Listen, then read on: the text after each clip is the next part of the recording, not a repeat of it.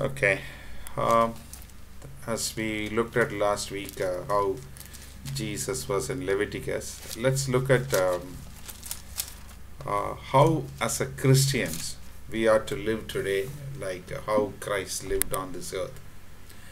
We know Christ has been the Lord and Savior, and we see there are so many um, designation or the names to call him.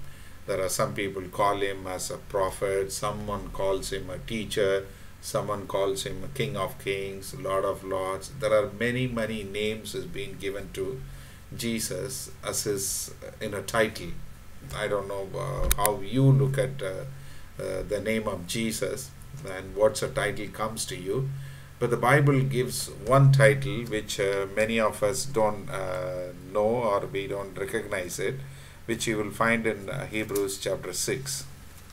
Hebrews chapter 6 verse 20.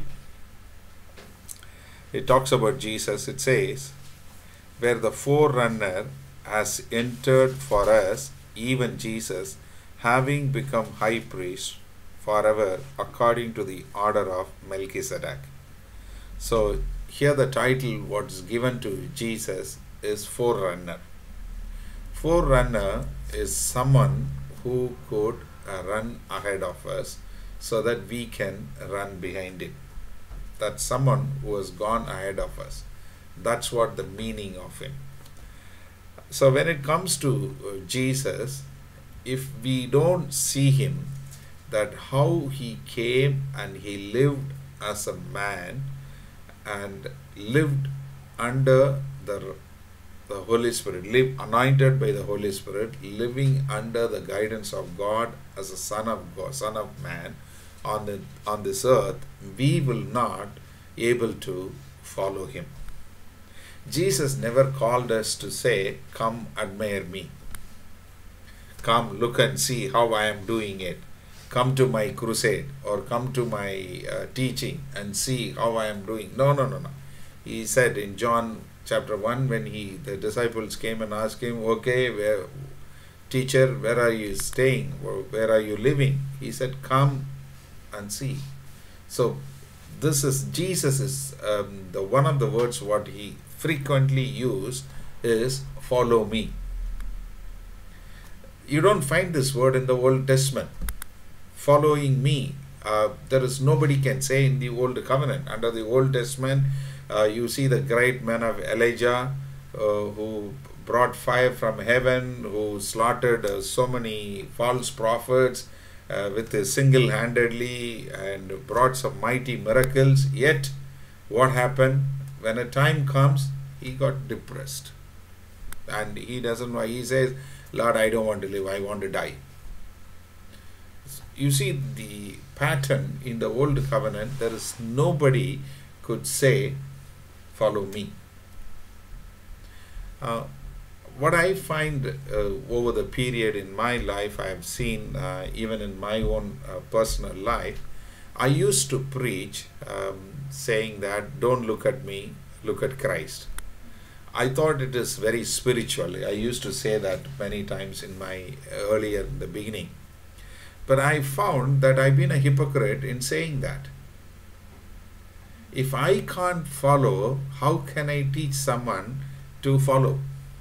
If I can't keep up certain commandments, if I can't keep up something, how could I teach somebody do this way when I myself cannot do it?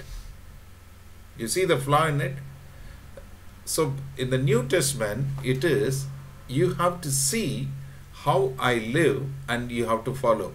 That's why Apostle Paul was able to say that come and follow me. One of the reasons why in my own life also it has happened is I had a chance to spend some time with Brother Agustin Javakumar about a few years back. About 10 or 11 days I was there. I asked numerous questions and I looked at his life, how he is living, how he is handling. I was so encouraged there is someone who could live like that. Exactly what the Bible says, how as a Christian, how the Word of God says somebody can live. Because we find it, there are some commandments, it is very difficult. We do say certain commandments, we say, oh, it's very difficult. Satan has deceived us that way. If we can't do it, then God would have asked us to do it.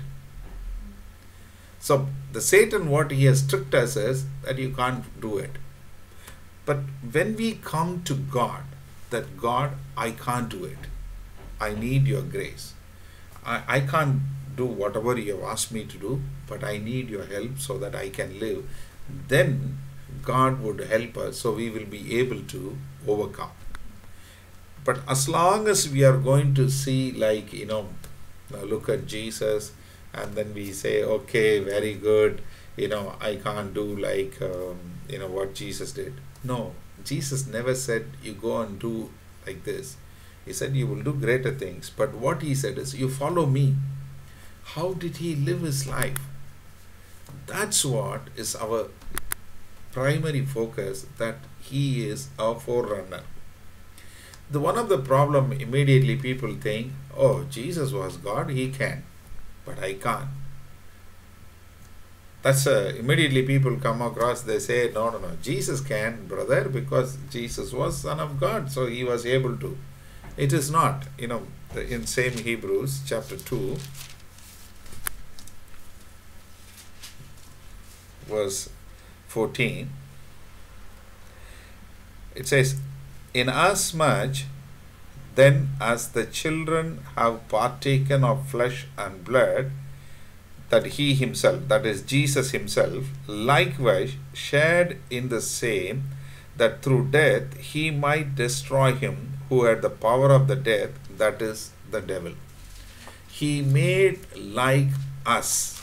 In same chapter, Hebrews chapter 2, verse 17, it says, therefore, in all things he had to be made like his brethren. In how many things? In all things. Every way that Jesus was made like us. Just for a moment, keep a finger here, come to Philippians chapter 2.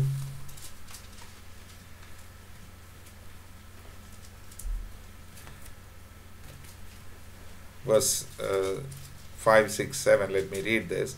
Let this mind be in you, which was also in Christ Jesus, who being in the form of God, did not consider it a robbery to be equal with God, but made himself of no reputation, taking the form of bondservant, and coming in the likeness of a man, and being found in the appearance as a man, he humbled himself, became obedient to the point of death, even the death of the cross.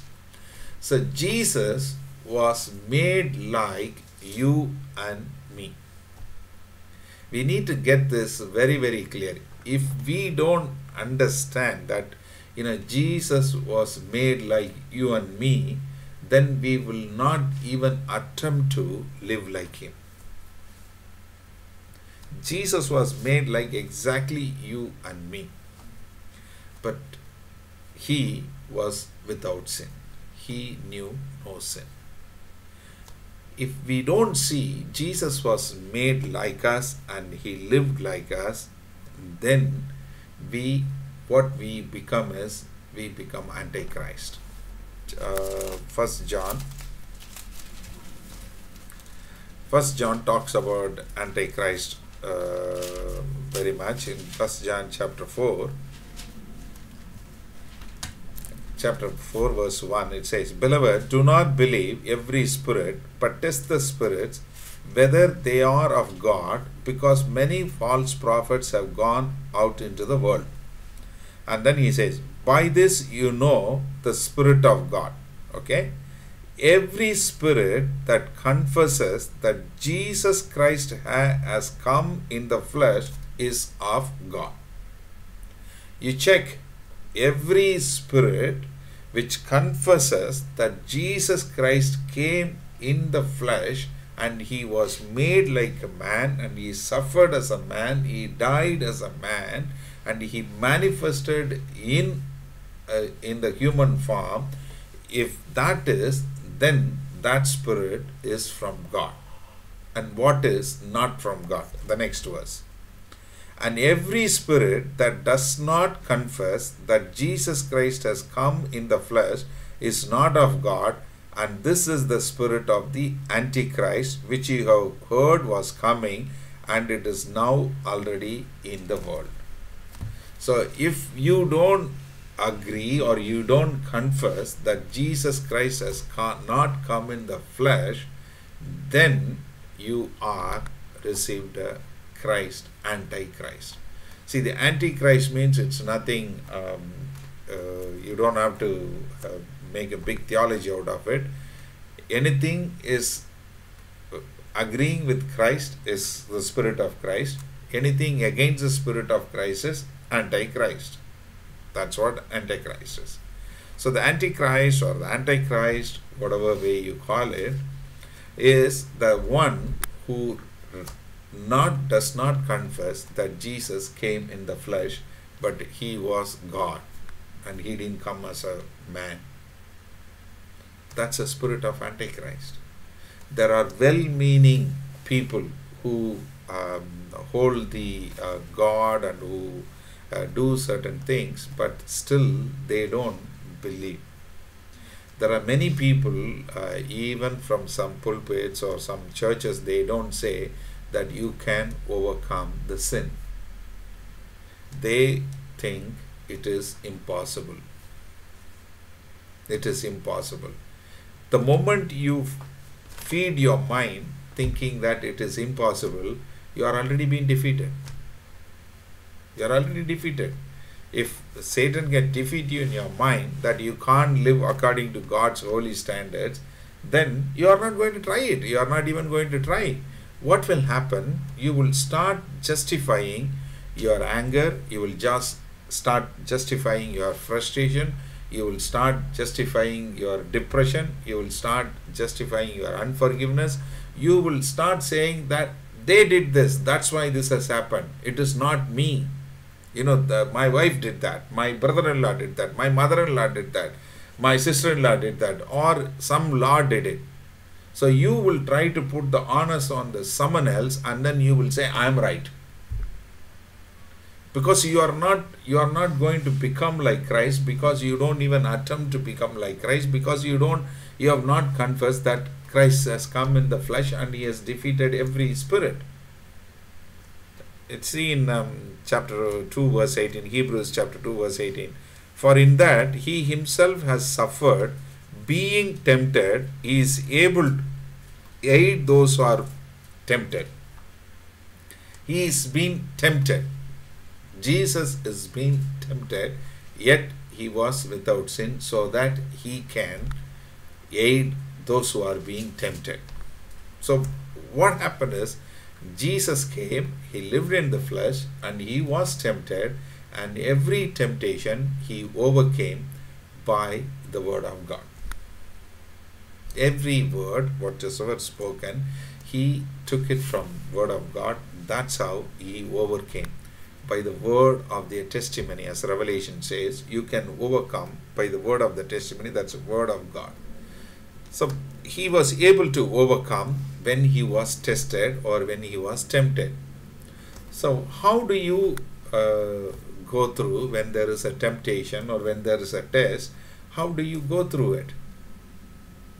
I find there are many people who still fail in the same subject year after year, so they live a defeated Christian life throughout their lifetime. In a normal school, we send our children. If they go to year 5, they after the end of the year, they are being tested.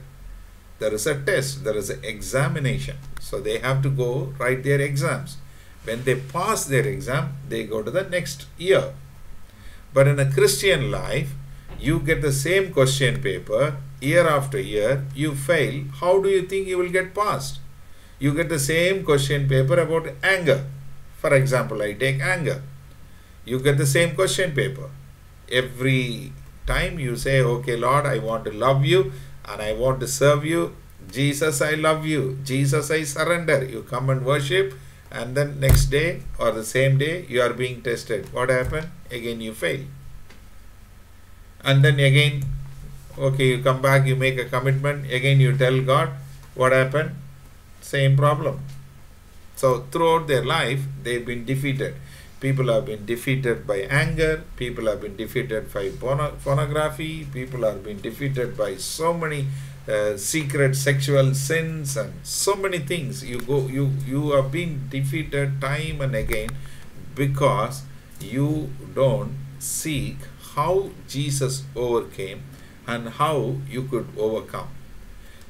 This verse says, He will aid us, He will help us. Look at in Hebrews chapter 4, verse 14. Seeing then that we have a great high priest who has passed through the heavens, Jesus, the Son of God, let us hold fast our confession. Verse 15. For we do not have a high priest who cannot sympathize with our weaknesses, but was in all points tempted as we are, yet without sin.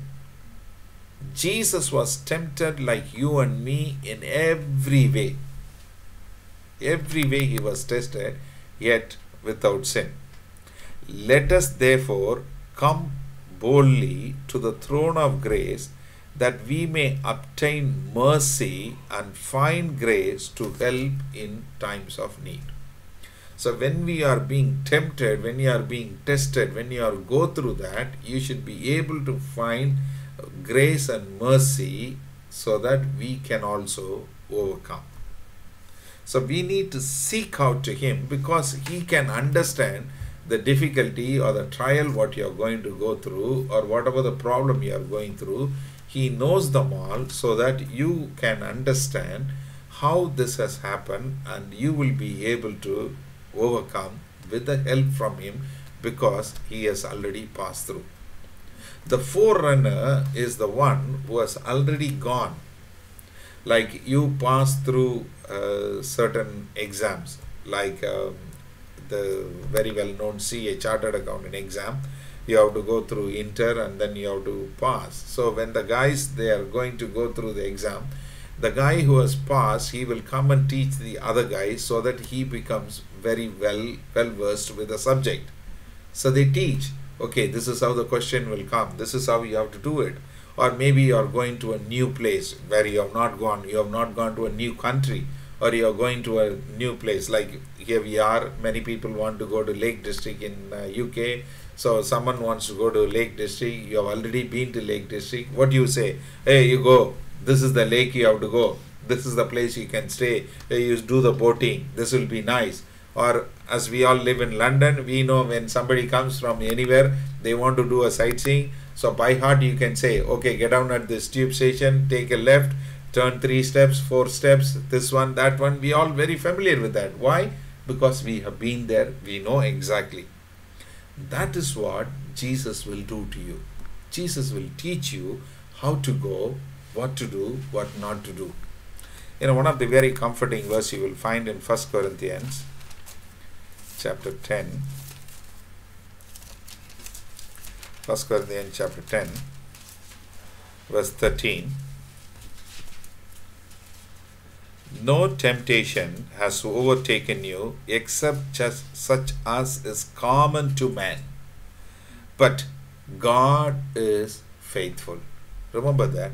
God is faithful. Irrespective of what you have done or where you are in your life, God is faithful. God is faithful, who will not allow you to be tempted beyond what you are able, but with the temptation will also make the way of escape, that you may be able to bear it. There are 2 things. One is, you will not be tested in the lesson what God has already taught you. God will prepare you, and He will test you in the known area only, what is being taught. When I was growing up, we used to write the state board exams to go to the university and things like that. So we used to go. We have to go and appear the state board exam, and you have to write the question. Sometimes what happens is there will be a question called out of portion question will come. So if you have attempt to write if you have written the question number or you wrote something, if it's out of portion, everyone gets full mark for that question. I don't know how many of you know this. It's used to be that way. So out of portion question, you get full marks. Same way, even in God's thing, He will test you what you cannot bear. He will not test you. He will know exactly whether you will be able to bear it or not. He must have taught you already. He must have told you how to be humble. Then He will check whether you have got pride in you.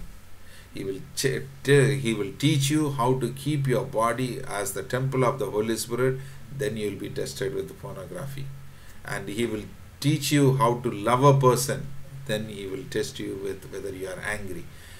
God will test you with a stumbling block when you have gotten any unforgiveness with somebody. Every time you are being tested, God would have run the lesson for you. God would have prepared you, and in the midst of it also, He will make a way for you so that you can escape through that. It's not a system that you will fail. It's a wonderful way God runs a test. He gives you the question, He gives you the answer, and then He asks you to choose. That's a wonderful God. But the only thing is, unfortunately, what we do is we tend to take it on ourselves, and then we try to make a Mickey out of it. That's why we fail many times. If only we are able to listen to God, what God has to say, and what God is trying to do in your life, and if you have the patience to listen, then you will be able to bear the temptation. Not only you will be able to bear it, and also you will be able to escape through that. If that's what here it says. So how did Jesus escape the temptation? Let's look at that. Come to Matthew chapter 4. Matthew 4, you know this, Jesus has been filled with the Holy Spirit, and he goes through this wilderness, and that is tempted by devil. Matthew 4 verse 1, it says, Then Jesus was led up by the Spirit into the wilderness to be tempted by the devil, and when he had fasted 40 days and 40 nights, afterward he was hungry. Now when the tempter came to him, he said, If you are the Son of God, command that these stones become bread. Okay? The first temptation, what he is saying, if you are the Son of God. Okay? Just for a moment, you look, just before this, when Jesus, in Matthew chapter 3, before he goes into the wilderness, Matthew 3 verse 17, and suddenly a voice came from heaven saying, This is my beloved Son, in whom I am well pleased. So Jesus is going to take baptism. He goes down the water and he comes up, and the Holy Spirit comes upon him, descend upon him like a dove, and there is a sound coming from heaven. What is the sound says? This is my beloved Son, in whom I am well pleased. Notice that he is not saying he is my son. He is my beloved Son. My love. This is my love, my son, my loving beloved. I love him so much. He pleases me so much. That's a kind of a language. Beloved Son. There are son, disobedient son, rebellious son, okay son, and a beloved Son. He comes under the category, he is my beloved Son, in whom I am well pleased. Whether he is pleased or not, I am well pleased. So that means God is so pleased, and God is very happy to call, he is my beloved Son. What does the tempter comes and ask him? If you are the Son of God. You see, first God runs a question paper, he runs the answer, and then the test comes. So if you are the Son of God, okay, I know. Just now God told me I am the beloved Son. 40 days before, when I went to the water, I heard the voice saying that I am the beloved Son. I am still the beloved Son. I know who I am. I don't have to prove it to you who I am. I know who I am. You see that thing very clearly. And then the other part is he gives an escape route. See, one is he runs you and he tests you what you know, and the second is the escape route. You see the Jesus answer. But he answered and said, "It is written, man shall not live by bread alone, but every word that proceeds from the mouth of God." So he is quoting the scriptures. That's why I tell you, my dear brothers and sisters, it's very important that we store ourselves with the word of God. That's the only weapon God has given us. If you look at in Ephesians chapter 6 verse 12 onwards, you see the armor of God. In the whole armor of God, everything is given is to protect you. There's only one armor is given, the sword. It is none other than the word of God. So that's the only weapon we have.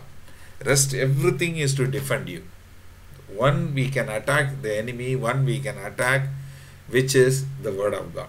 That is why Jesus quotes from Deuteronomy chapter 6, he says, "Man shall not live by bread alone, but every word that proceeds out of the mouth." So the first temptation, first part, he took it because he has already know the answer. He is the beloved Son, which he has heard. He was tested, so he was firmly secured on that. And the second part, here is the escape route. He says, okay, I am not going to tempt her to do something, because it is written that man shall not live by bread alone, but every word that comes from the mouth of God. Then he says, then the devil took him up into the holy city and let him on the pinnacle of the temple and said to him, "If you are the Son of God," again you see, if you are the Son of God, it's not, the enemy is not going to rest you. The ship are being built to go inside the storm. The ships are being, if the ship has been built, it has been kept on the store, it may look nice, but then it needs to be tested whether it will be able to withstand the storm. It will withstand the battering of the sea and the rain and the thunder and the lightning and everything.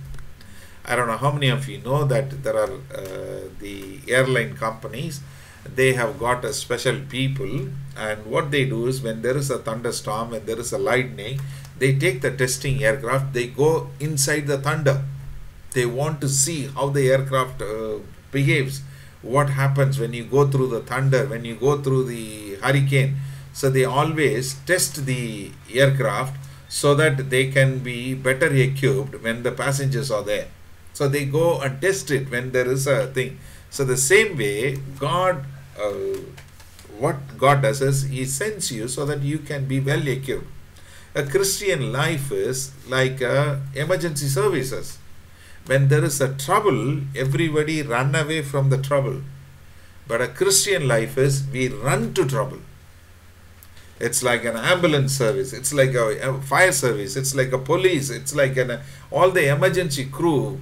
They go run to the problem. They don't run away from the problem. That's what a Christian life is. Because we know in that midst of it, God will be there and God will deliver us so that we can be a blessing to somebody. That's the escape route God will make it for us. Again He says, if you are the Son of God, you throw yourself. Then Jesus answered, for it is written, He shall give His angels charge over you, and in their hands they shall bear you up, lest you dash your foot against a stone. Now, Satan quotes a couple of scriptures to Jesus. This is why I tell you, it's so important. There are a lot of people who can preach very good message. There are a lot of people who can quote a lot of scriptures. But you can only look at them from outside. They are not to be followed. You have to be very careful. I'm telling you, my dear brothers and sisters. That's why Christianity today, we have got so many false doctrine. There are so many false Christians, for bogus leaders. It's only because they are all out there to collect your money, collect certain things, and then they can live a big life and run a big aircraft and all kinds of nonsense, because they know the scriptures. If you take, for example, the one person who knows the scripture much better than any one of us is Satan. Not only that, James says he even trembles. That doesn't make him a believer. We have to realize that. So here he quotes couple of scriptures. It is written that he will give his angels to charge over you, and you will not strike a foot against your stone. And Jesus said to him, it is also written, you shall not tempt the Lord your. This balance in Christian life is very much needed. It is written, it is also written. Never take one scripture and then build a doctrine out of it. Never. Don't take, it's balancing in Christian life is very, very important. And I was speaking to another pastor about a couple of days back, and I have to tell him this because, if you don't balance it, then you are a candidate for to be deceived. Many people think willing to go and love the world. They are willing to go and share the gospel to so many people. They are willing to travel miles, thousands of miles to go and share about God loves you. Come, Jesus is loving you. Jesus is calling you. Jesus is healing you. Jesus is setting you free. But their life is a big mess. They can't love their wife. They can't love their children. They can't have a good family life. What is the point? So your balance is to be, first your life has to be a testimony. Your life has to show that you are a Christian. Your family, your children, your life, that's a testimony God is looking for. God is not looking for a talented actors. This is very, very important. Because if you lose this balance, then what happens? You may thinking that you are a very good Christian, but you may be deceived completely. Because when Jesus quoted saying that you shall not tempt the Lord your God. And again the devil took him up on an exceedingly high mountain and showed him all the kingdoms of the world and their glory. And he said to him, all these things I will give it to you, if you will fall down and worship me. Then Jesus said to him, away with you, Satan, for it is written, you shall worship the Lord your God, with him only you shall serve. Him only you shall serve. So, how did he overcome? He overcame because he knew what God has told him, and not only that, he knew the escape route. The escape route is knowing the Word of God and applying the Word at the right time. That is where you need the anointing of the Holy Spirit. Jesus was anointed with the Holy Spirit. That is why he was able to overcome and everything with the help of the Spirit. The Spirit of God will reveal the things, how you need to live your life. And the same thing in Luke chapter 4, this is the same part of the temptation. In Luke 4, after the temptation, Jesus goes into the synagogue, and this is the first time he is going to preach. And Luke 4 verse 18, when he goes to the synagogue, the attendant gets up and he gives the scroll, and he takes up the scroll and he takes the book of Isaiah, the scroll of Isaiah, and he goes through, and then he comes to Isaiah chapter 61, and then he reads this passage. The Spirit of the Lord is upon me, because he has anointed me to preach the gospel to the poor. He has sent me to heal the brokenhearted, to proclaim liberty to the captives and recovery of sight to the blind, to set at liberty of those liberty those who are oppressed, to proclaim the acceptable year of the Lord. Then he closed the book and gave it back to the attendant and sat down, and the eyes of all who were in the synagogue were fixed on him. And he began to say to them, "Today the scripture is fulfilled in your hearing."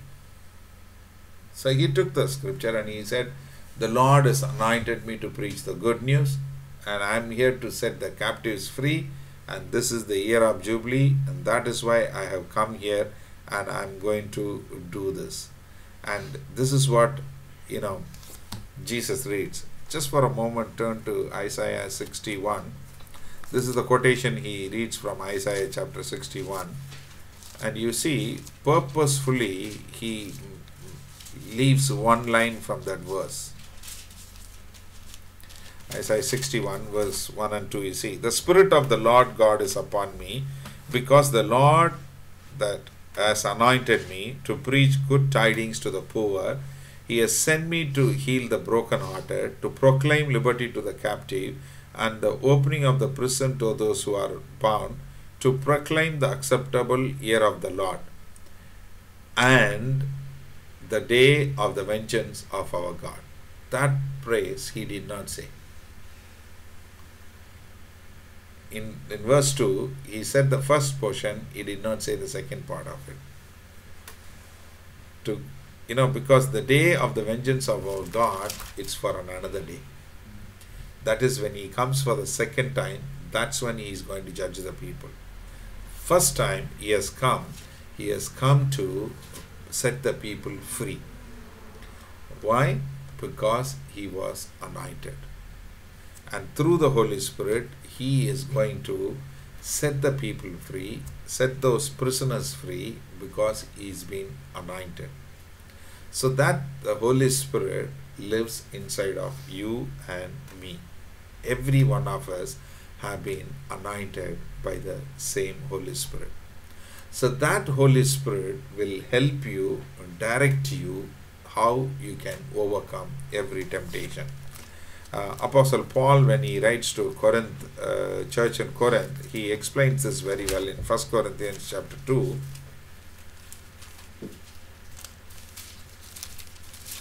1 Corinthians chapter 2,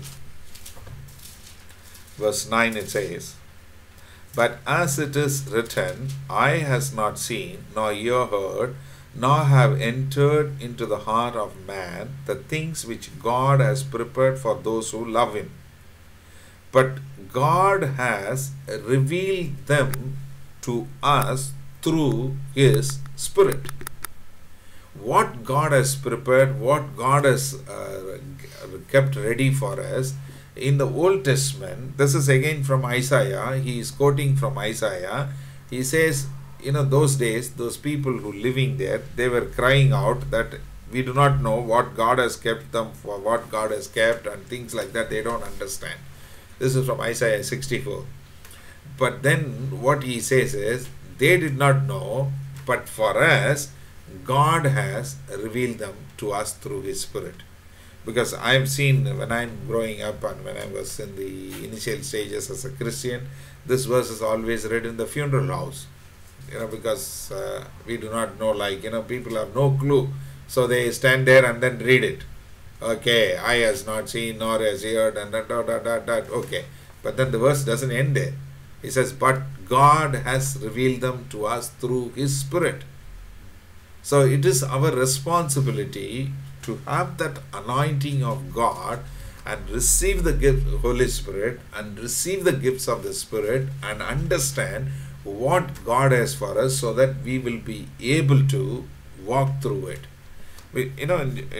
Keep a finger here, come to John 16. When Jesus also talks about how the Holy Spirit comes in John 14, he talks about the Holy Spirit will come and he will live for you forever. In verse 16 he says, "And I will pray to the Father, and he'll give you another helper, and he will stay with you forever." In John 16, he talks about the Holy Spirit, and when he in verse 13 he says, "However, when he, that the Spirit of the truth has come, when he will guide you into all truth. For he will not speak on his own authority, but whatever he hears, he will, whatever he hears, he will guide you into all truth, for he will speak on his own authority, but whatever he hears, he will speak, and he will tell you things to come. The Holy Spirit will teach you the things to come. We know what has happened in our past, right? We know what has gone past in our past. We all know what we did yesterday, what we did last year. We know. And where we are, we know. What we don't know is what is going to happen. The things to come, who will teach us? The Holy Spirit will teach us. That's Holy Spirit taught Jesus Christ everything. That's the anointing. It's not for you to jump up and down or jumping and speaking in tongues and all those manifestation. It is about living like Christ. That's the primary purpose in which we all have been called. We may not be able to do whatever, or we may be able to do more than what God has called you to do, but one thing what we all should do, what we all should master in that is we have to become like Christ, because He is our forerunner. He has run the race. So how we are to live our life? We have to live like Christ. So as we saw how He has overcome the temptation, the biggest temptation of His life, when He meets Satan on the wilderness, how He overcame, that's what we saw. So you and me, how we can live our life. Turn to Hebrews chapter 12.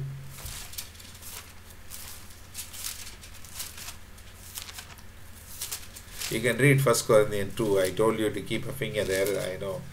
You can read it later, because 1 Corinthians chapter 2 goes on to say that how the Spirit of God searches all things, and then how He reveals everything, and finally that chapter ends with, now we have the mind of Christ. That's how it ends, because the Spirit of God searches what is in God's Spirit, and then He reveals it to us, so we become like Christ in our mind. So that we have gone past the time, so we will keep it so you can read it some other time. We can do Hebrews 12 verse 1 and 2. Therefore we also, since we are surrounded by so great a cloud of witnesses, let us lay aside every weight and the sin which so easily ensnares us, and let us run with endurance the race that is set before us.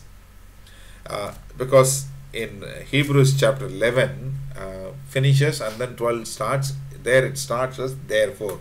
Therefore means we need to look at what is earlier. In Hebrews chapter 11 talks about the heroes of faith, both who have inherited the promises, those who have failed to inherit the earthly promises. Until verse 35, until verse 35 middle, it talks about those who have achieved something through faith. In the middle of the verse 35, by faith, those who have been killed, those who have been persecuted, those who have been sown into two, those who have been thrown into fire, everything he talks about it, and then he says, you have got all these heroes of faith, they are all waiting there. We have got such a cloud of witnesses. Why? They are waiting for us to finish our race. It is like a relay race. They have run their part and they are waiting for their gift. They are waiting for their reward. Until we finish our race, they cannot get their reward. So they are all waiting for it. So we got to run our race without, running a race. You don't carry your bags. You don't wear a suit and a formal things. So the same way, in any sin, whatever which is ensnares us, which cannot make you to run, you get rid of all those things. Sin, whatever sin, you get rid of that, and with the perseverance you run the race. And then he says, looking unto Jesus. So our eyes should be fixed on Jesus. looking unto Jesus, the author and finisher of our faith, who for the joy that was set before him endured the cross, despising the same, and has sat down at the right hand of the throne of God. So what we are seeing is that Jesus ran ahead and he has completed his race, and he is sitting at the right hand of God, and he despised all the shame and everything. What was the joy? That when he completes, he can have more children for God. More children of God can come and join to that. That joy he saw, he ran. You and me, why we should run our race? We see such a cloud of witnesses that all the heroes of faith who ran, they are all sitting. They are sitting there in the gallery. They are cheering up. Come on, Abraham, run. Come on, Isaac, run. Come on, Stephen, run. Like, they are all clapping their hands. Come on, run, run, run. So you are running your race so that they all can get their reward. To get the reward, you need to complete your race. How you can run with the perseverance? You can looking at Jesus. You can look at Jesus, how difficult it was, whatever the difficulty, whatever the trouble, in the midst of it, he chose to run the race, to finish the race, so that, he can get the reward. So same way, we look at him, no shame, no thing, all the joy. We see when I complete, we get, every one of them are going to get. So we run our race, looking unto Jesus. So how you and me practically, how can we run our race? How can we live our life? That is only becoming like Christ. In every day of our activity, in everything, because the same Holy Spirit which has raised us to a new life. As Galatians 2:20 says, I have been crucified with Christ. No longer I live, but Christ lives in me. So the old man is being crucified when you went down the water. When you came up, you become a new man by the power of the Holy Spirit. So the old man is dead. I think interestingly, yesterday in our home group study, we were talking about forgiveness and how we can overcome and how it should be done. So I was sharing about how you can't hurt a dead man. You cannot hurt a dead man. Have you seen anywhere dead man is getting angry? It's impossible. You abuse him, you tell him anything, you go and slap him. Will he slap you back? Or will he shout at you? No. You abuse him, he won't even say. It doesn't bother him. He'll be just lying down. That's it. Now, I was talking to someone interestingly about a funeral cost, how it's been spiraled up in this country. You need to make some insurance. You need to pay some certain amount of pounds every month so that your funeral expenses can be met out. So interestingly, when we were sitting and talking about it in Japan, they can't even put people in a burial ground. You can't lay down. You have to standing only. You can put persons because the place is so small. So they have to bury the person standing. And not only that, they have to dig so deep so that there will be 2 or 3 people will be standing, one above the other person. Even in death, you cannot be free.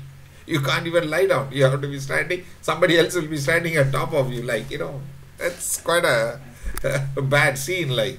So, what I'm saying is, that's very funny, right?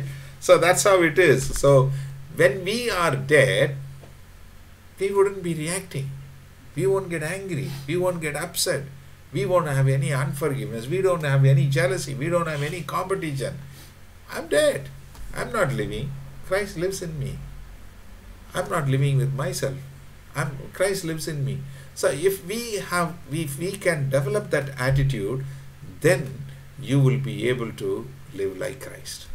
You will be able to overcome every temptation. You will be able to overcome every trial. Then your life will be a wonderful life in the grace of God. So, my dear brothers and sisters, I don't know how far you lived your life as how Christ lived. But we have been called to live like Jesus Christ. He is our forerunner. Maybe if you are one of the person who's thinking about somebody who lived under the old covenant, and he said, okay, come and admire me, then you are still living in the old covenant. Or if someone comes and says, oh, you have to do this, you got to do this, even in our churches sometimes, stupidly sometimes we do say, okay, you got to do this, you do this, you do this. No, it's not about doing it. It's about understanding and living it. That's what the new covenant life is. It's not you have to put in a more bondage. Okay, it's like, Christian life is so difficult. Oh, I can't do this, I can't do that. It's not like, carrying a heavy burden. Oh my goodness, I can't breathe. Pastor, please help me. No, it's not that. It is about you don't live, let Christ live through you. So that you can live a life which is peaceful and joyful and wonderful in the presence of God. As we all know, Matthew 11:28, come to me, all those who are weary and heavy laden, I will give you rest. I'll give you rest. My yoke is easy, my burden is light. So when you take up His yoke, when you take up His burden, you are going to live a peace and an easy and a joyful life in the presence of God. So I pray that you all will understand that Jesus lived like you and me, and He has overcome every temptation, and He can help us because He is sitting at the right hand of God. And as 1 Corinthians 10:13, the middle of the verse is how it says, God is faithful and He will help you. So you will be able to have victory over every sin in your life, and you will be an overcomer like how Christ lived. Let's pray.